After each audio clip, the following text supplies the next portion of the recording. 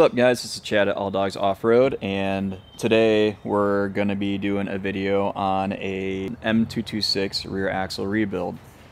The shop Xterra has a C200K in it, which is 3.13 gearing.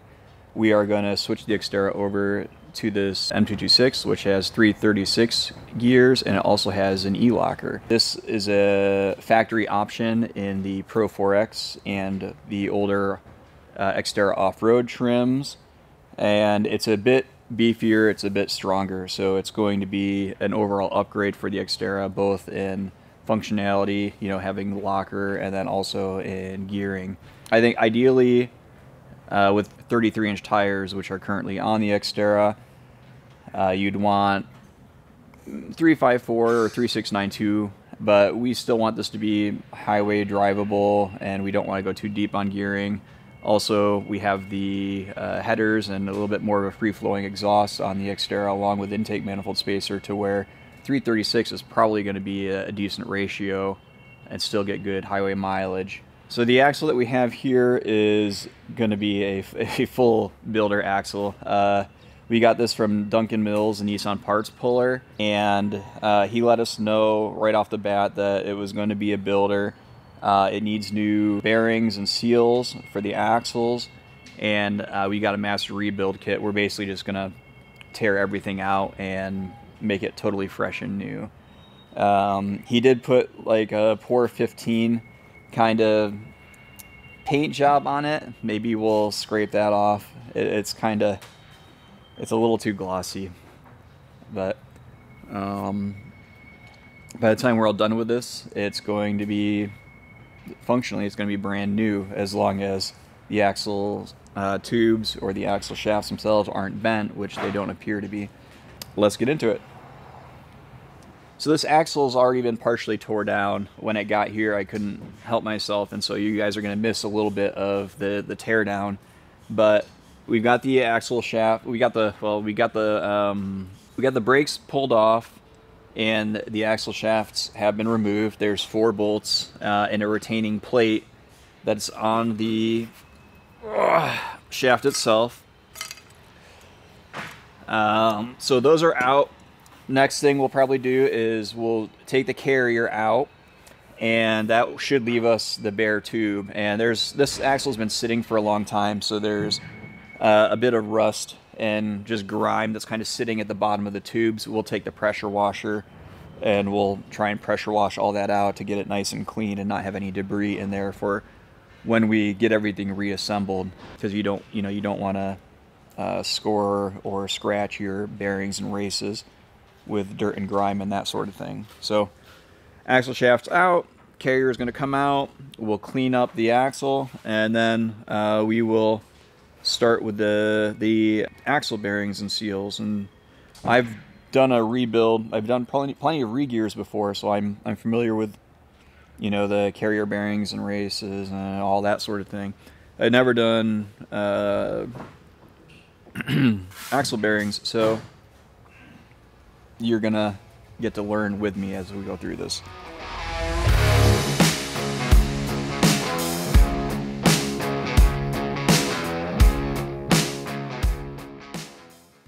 We're going to use Timken bearings for this rebuild. So what we have here are going to be your set 10 axle bearings for the rear axle shafts, along with Spicer seals. These are factory seals. Then we've got a master rebuild kit here. It's got Timken bearings and races. It's going to have a new pinion seal, new ring gear bolts, which we're probably not going to use because we're not planning on disassembling the ring gear, removing it from the carrier. And then we have a solid spacer kit here, which is going to replace your crush sleeve. I prefer these to crush sleeves when I'm doing re-gears and working on axles, or differentials, I mean.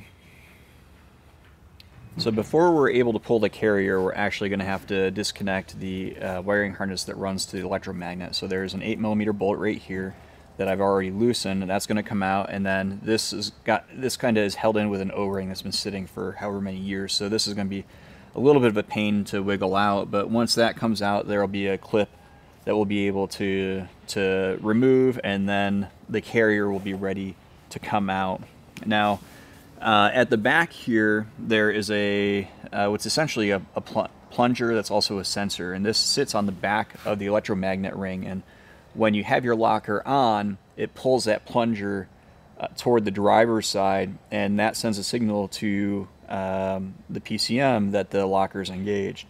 Now, our Xterra is not a Pro 4X, and it's not expecting to see the signal, so we'll probably just remove this and plug it with a pipe plug or something, because it won't be used. We're just going to have a manual toggle switch wired in with a relay. But also, when guys are rebuilding these axles and say they're regearing or something, one mistake that they make is that they'll drop the carrier in without making sure that the plunger is pulled over to the side, and so they'll drop the carrier directly on top of the plunger, and that can create an install situation where the plunger is kind of wedged and kind of forces the locker open when it shouldn't be. So if you're ever doing a regear on an M226, or this even applies to the 07 to 18 JK Wranglers, you have to make sure that your plunger is pulled to the side. You can do that with a screwdriver. Some guys will take some string and pull it over when they drop the carrier in, but it's just something that you want to be mindful of at time of reassembly. Quickly, we'll try and do a demonstration for you. We've already done this to make sure that the locker itself is good, because there are some quirks about these factory e-lockers. There's a part of the electromagnet that when you engage it, it pops out, and then there's a spring, a wave spring in the carrier, which pushes it back to unlock. And sometimes the metal can deform on the electromagnet, and then the e-locker will stick. So we wanted to make sure that that wasn't a problem, and it's not. But so when you apply your 12 volts, I'll try and do this while not getting in the way of the camera, but there you go.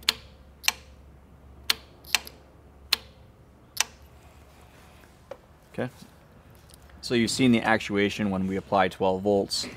There's an electromagnet that forces a collar over.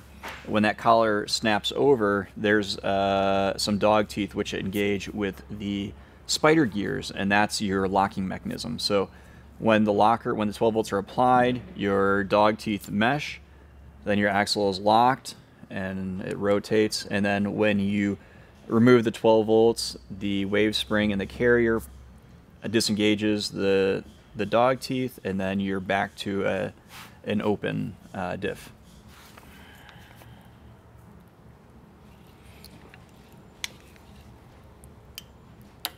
No, good. So you'll see this is pretty grody, and there's an O-ring seal that will make removing this difficult. But once you're able to remove it, there's going to be a pressure clip that you press here, and then you'll be able to pull the outer plastic off, and then you'll be able to fish the rest of this through over here. Now with the heat cycles and with time, this becomes pretty brittle, so you want to be really careful not to break it, which may or may not happen here. We'll see.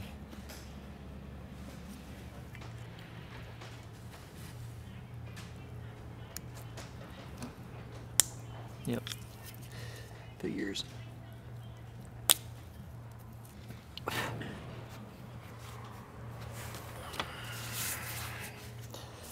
Okay. So now that this is free, you can push it in.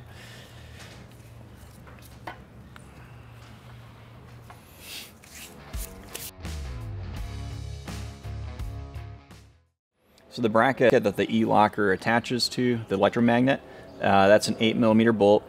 You're going to have two retaining clips on top of your carrier caps.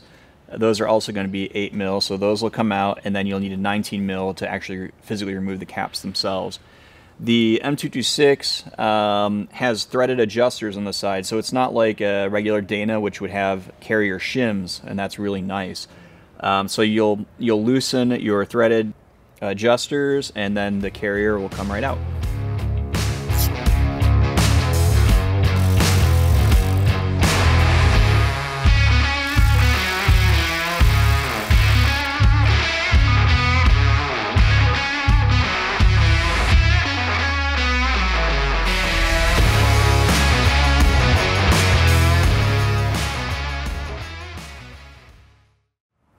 So now that the caps are marked and they're out, we will be able to unthread the adjusters, and then the carrier will come right out.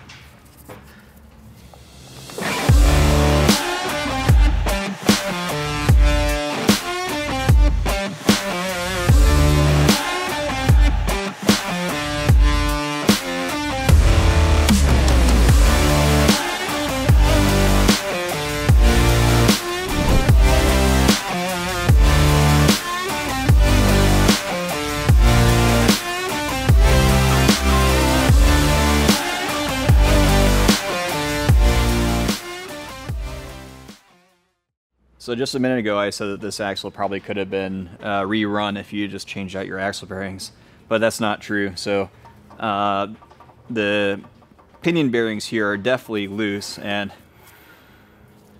she definitely would have needed pinion bearings. So yeah, that's way too loose. So we're going to be removing the yoke and the pinion nut here. The pinion nut is a 34 mil.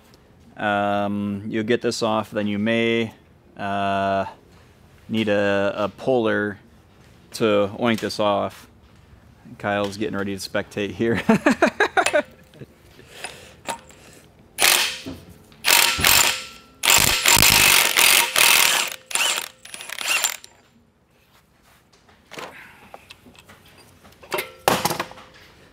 That's not supposed to happen. That was loose as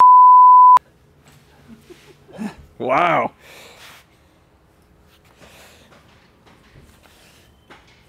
Well, that makes that part of it a lot easier.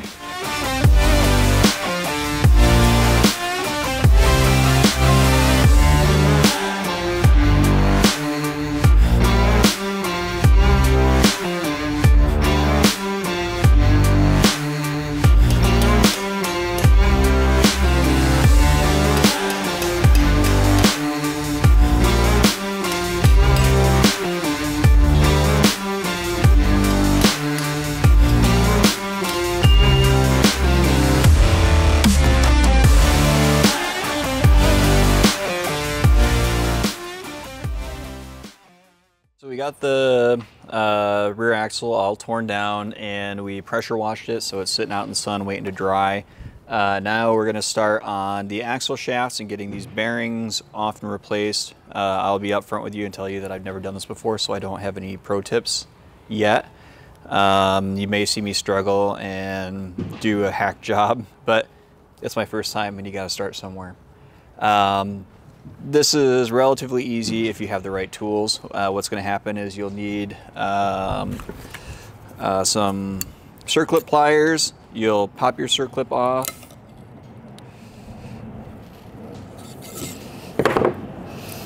And then there's a spacer here that you'll need to remove. And then what most guys do is they actually cut the, I guess what you call that, bearing cage off, so they can get at the actual inner race of the bearing, and then they'll cut through that and they'll take a chisel and they'll hammer it, and that should, you know, relieve tension enough that you can slide the entire bearing down, and then you'll be able to get to the seal and then the retaining plate. That's going to be the approach that we're going to take, and we'll see how that goes.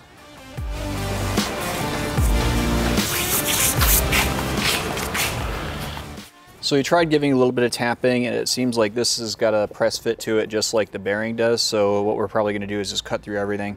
So most guys will use a Dremel. We're going to try the cutoff wheel before we go to a Dremel, see if we can squeeze this in there.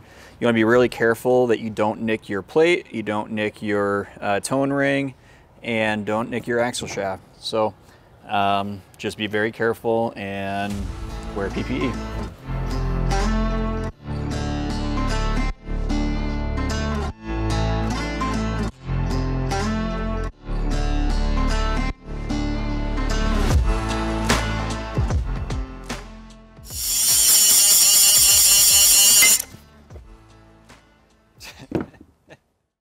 So you'll probably see on the video that actually startled me. As I got close to the very bottom, it relieved its own tension and just popped itself open. So that made things easy. I don't have to worry about nicking the axle shaft, but now it should just come right off.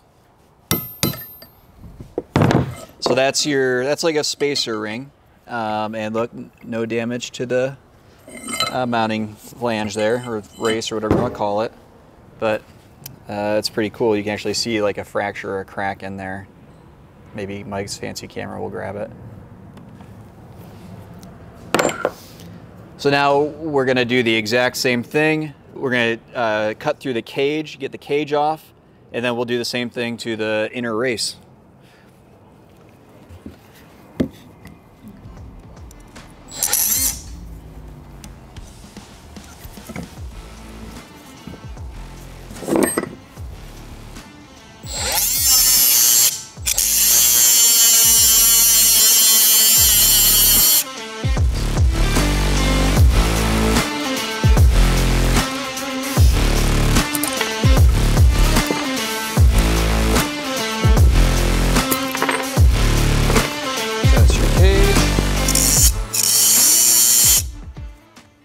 So same situation here. I was able to cut pretty darn close to the bottom of the inner race, and then I took a cold chisel and I hammered, and it ran a fracture all the way up through. So now I should be able to just drive the piece off. And the nice thing with doing this is you're not cutting all the way through. You're just relying on that hardened steel to fracture with a good strike, and then it makes for an easy removal. So now we're at the culprit. This is what most commonly is failing on Nissan Xterras, Frontiers, and Titans, is this inner seal right here. And you know, you guys strongly encourage that you change your diff breather to an aftermarket piece so that you don't build pressure and then blow these seals out. But these seals are shared with JK Wranglers, and it's just common for them. They just don't seem to have a long lifespan, you know, regardless of whether you do your diff breather maintenance. But basically, this is done. We're gonna do the exact same thing for this guy over here. We'll clean these shafts up, and then we'll put new seals, races, and all that on.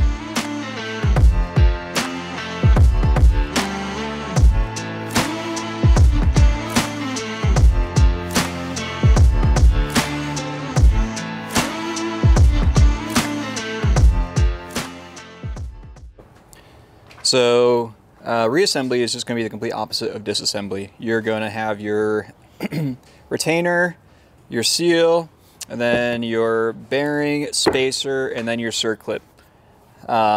If you get, these are splicer seals. This part number is not legible. I think it says 52765, but don't quote me on that. Maybe we'll put it in the description. These come pre-greased from the factory. If you buy aftermarket seals and they're not greased, you'll want to make sure to get a good amount of grease on the inside of your the seal lips here, because that's the grease along with rubber is what, you know, creates your seal, so that gear oil is not going to weep past and get to your rear brake drums. Now let's get her put back together. Now let's get her put back together.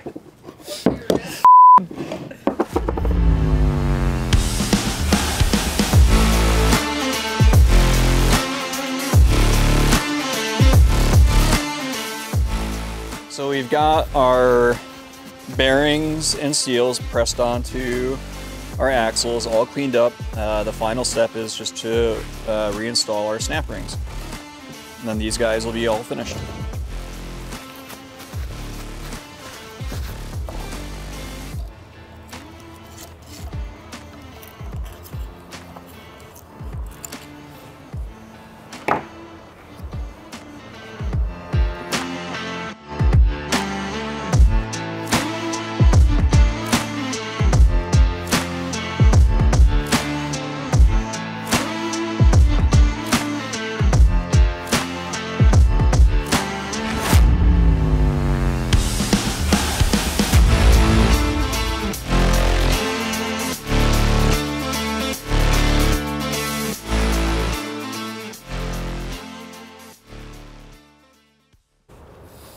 So now that our axles are all done, we're going to start on the carrier and the pinion bearings. We're going to take the races, the pinion races, and we're going to put those in the freezer. That's going to shrink them ever so slightly. It will make getting them into the diff a little bit easier. I've got a special tool that's going to allow me to grab under these carrier bearings and pull them off, and then we're going to replace those as well. One thing I mentioned we were going to do at the beginning of the video is this is your crush sleeve. I'm going to replace this with a solid, oh man, that's grody, a solid spacer.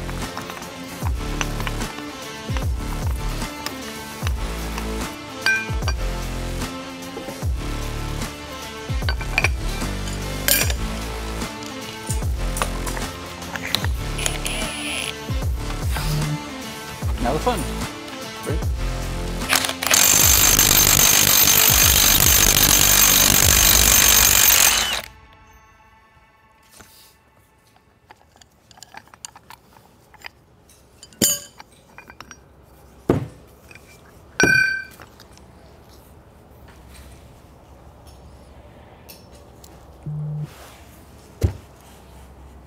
So I'm doing a little bit of extra credit right now. If you're this far into your factory locked M226 or even Dana 44 from a JK, one thing that you ought to check is at the very top here. So you'll see when I turn this upside down, this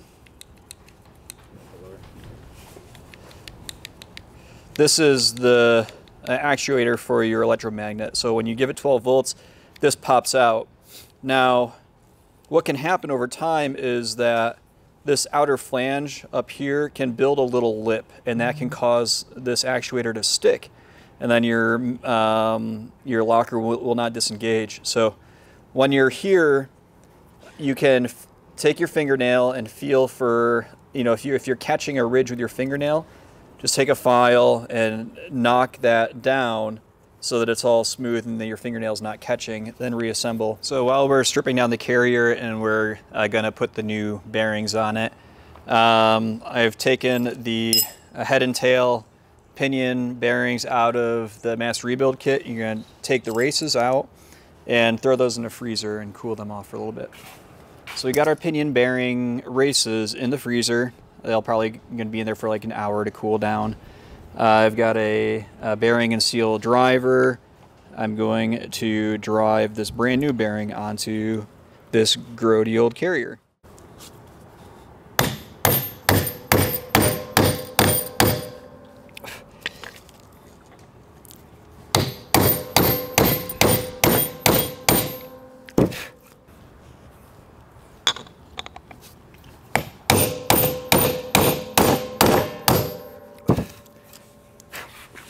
So we're on the opposite side of the carrier. We're going to do the exact same thing. Get your bearing in position, get your driver ready, and drive it down.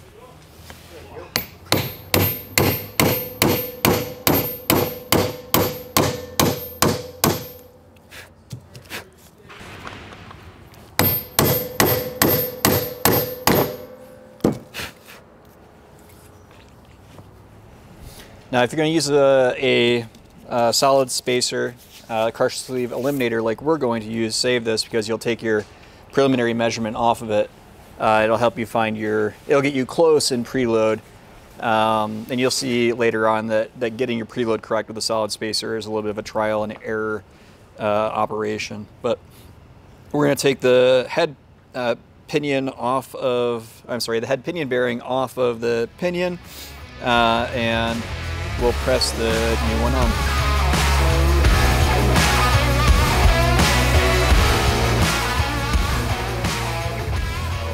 Under your pinion head bearing, there's a little shim under here, and this is what sets your pinion depth. You don't want to ruin this or lose it. So it was stuck to the top of my inner race. I just pried it and pushed it down so that I'll be able to grip on the race alone and keep the shim intact.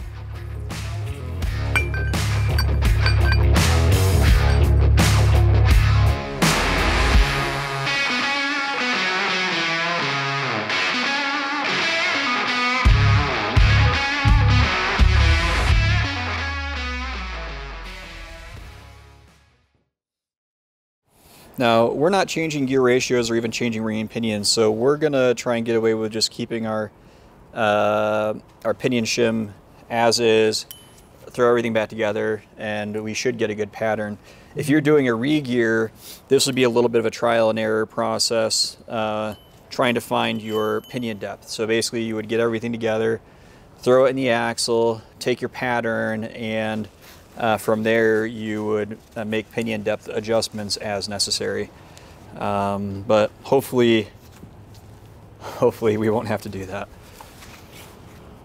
So we've got our pinion shim in place, we've got our new head bearing, pinion head bearing. We're going to go press it in the hydraulic press.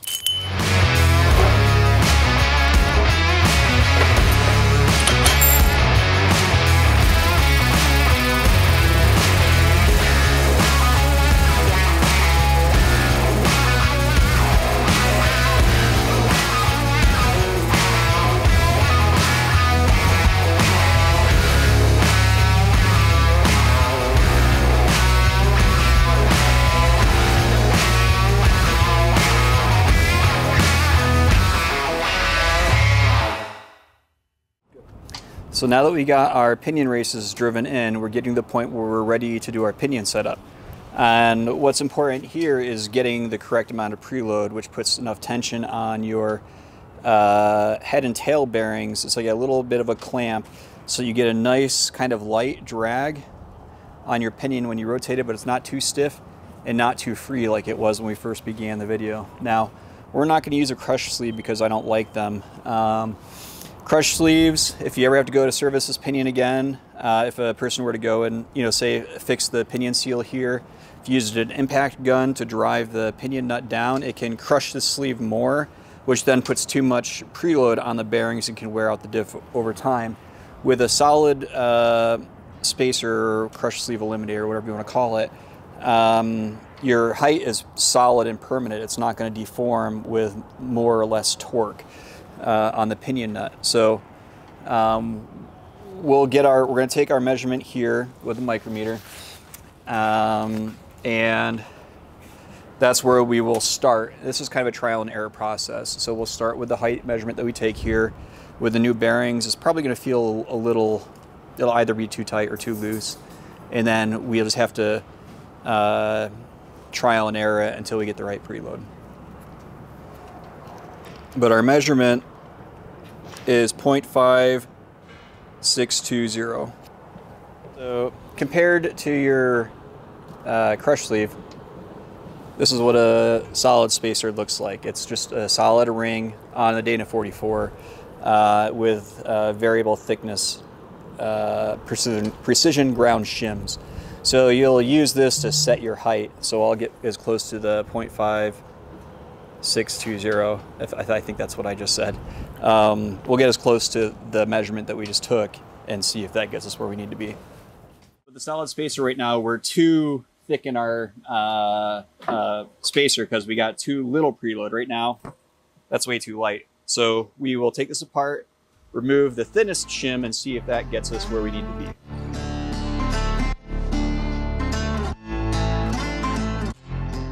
So right here we're at 0.5635. We'll see what that does.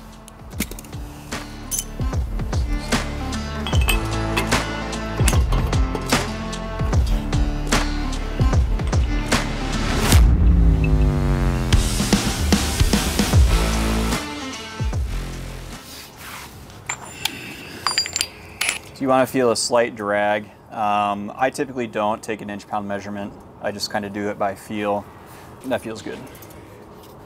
So that might be our winner chicken dinner right there. Also, I don't think that to get this a little bit, it'd be nice if it were just a hair lighter.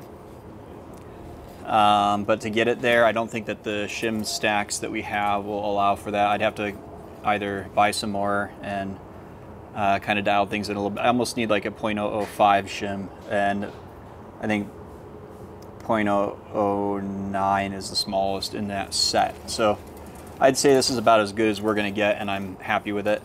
From here, what we'll do is we'll actually drop the carrier in and see if we can get a pattern. Yeah, actually, as you spin it a little bit, it starts feeling even better and better. So I'd say we're there.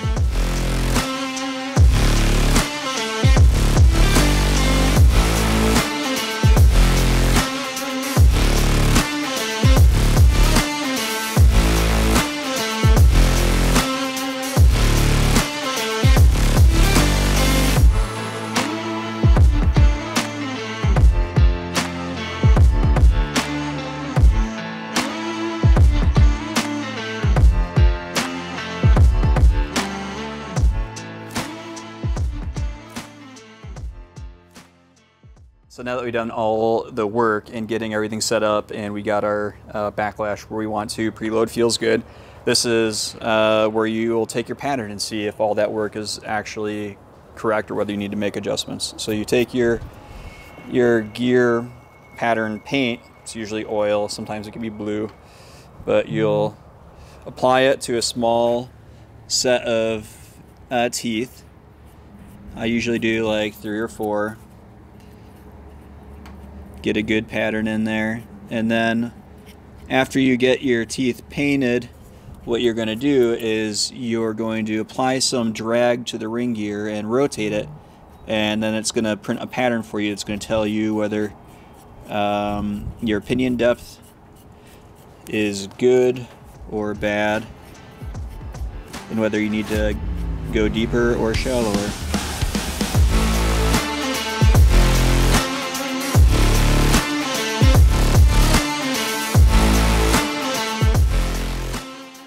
One of our friends actually sent us a really beefy rough stuff cover, so we're going to throw that on. We've prepped our surfaces and we've put Permatex Right Stuff down as our gasket maker. I really prefer Permatex Right Stuff for this sort of thing. And we're going to set it on and bolt her down.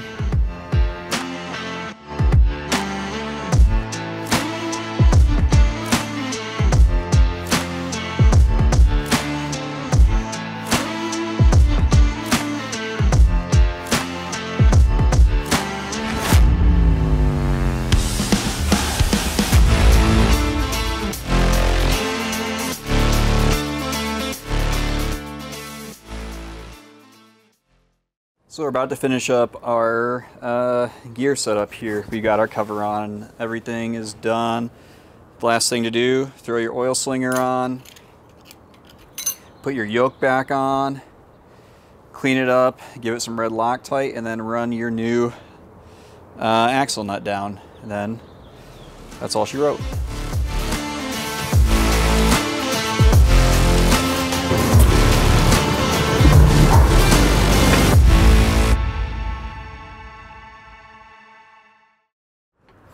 So that is basically fully rebuilding M226. We did our axle seals, we did our pinion and carrier bearings. We will probably later on, we'll throw the axles in and eventually put it in the Xterra. Thanks for watching, like, subscribe, and check out our website.